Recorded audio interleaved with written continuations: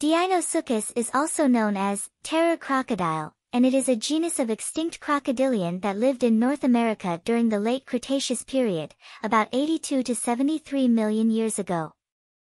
It was one of the largest crocodile-like reptiles that ever lived, with an estimated length of up to 33 feet, 10 meters. One interesting fact about Deinosuchus is that it is one of the largest crocodile-like reptiles that ever lived, with estimated lengths up to 35 feet, 10.7 meters. It lived during the Late Cretaceous period in what is now North America, and its name means terror crocodile. Deinosuchus had a massive skull and powerful jaws, and it likely fed on large prey such as dinosaurs and other reptiles that lived in its habitat.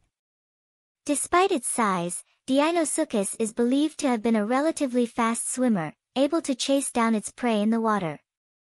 The Deinosuchus lived in North America during the Late Cretaceous period, from about 82 to 73 million years ago. Its fossils have been found in states such as Texas, Montana, and North Carolina. Deinosuchus was a large crocodilian that lived during the Late Cretaceous period in North America.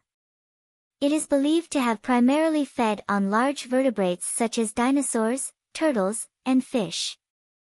In addition, there is some evidence that suggests Deinosuchus may have been a scavenger, feeding on the carcasses of dead animals as well. There is no evidence of how Deinosuchus hunted, but based on its large size and powerful jaws, scientists believe that it may have used ambush tactics to catch its prey. It may have waded underwater, hidden by vegetation or mud, and then lunged at unsuspecting prey that approached the water's edge. Its strong jaws were likely used to crush and break bones, making it possible for Deinosuchus to eat large prey such as dinosaurs.